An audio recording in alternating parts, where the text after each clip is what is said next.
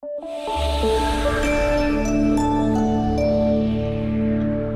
right, so we're going to jump on to reports here.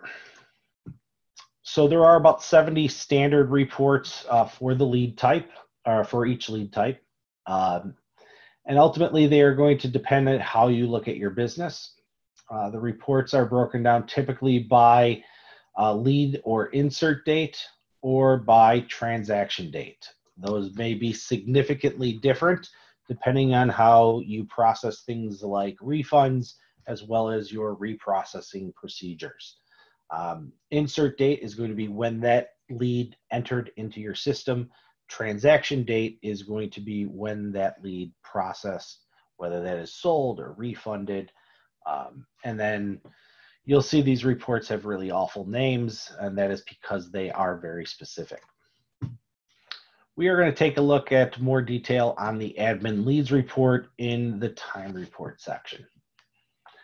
So all of these reports can be set up as a time basis, and if you are going to do anything from an automation standpoint, this should be number one. So it's just the easiest way to have relevant data delivered from your lead system to you in whatever format that you want on a periodic basis.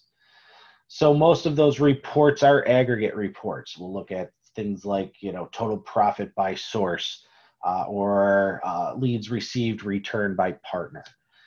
The admin leads report is a little bit different. It is that all-encompassing details. Each lead is a separate row, and each field for that lead type, for that lead, is going to be a separate column in this report. Now, what that does is gives us the ability to manipulate it.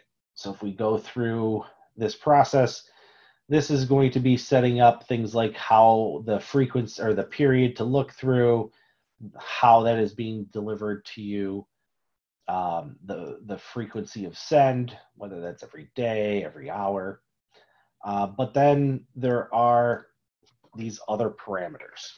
And so what these other parameters allow you to do is to set up this report to be sent to multiple people. So if we look at a code like broker ID equals all, that would then send that broker their portion of this report only, so that you don't have to set up a separate time report for each of those partners.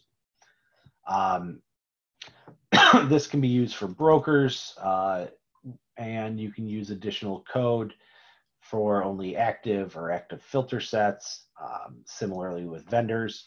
So again, this can be used to send that line data to the relevant parties. And then lastly is the fields to send. So this would allow you to define what fields are sent in this report. So as I mentioned, the admin leads report has every single field as a separate column. If you only, for example, wanted to send something like, email and source setting for this particular report, you could then define those here. I would say this is another place that our support team our client services team can help you in getting this initial thing set up. And then this is definitely a case where you would want to test before putting in parameters like all, because you want to have a full understanding of exactly what is getting sent out of your system to each applicable person.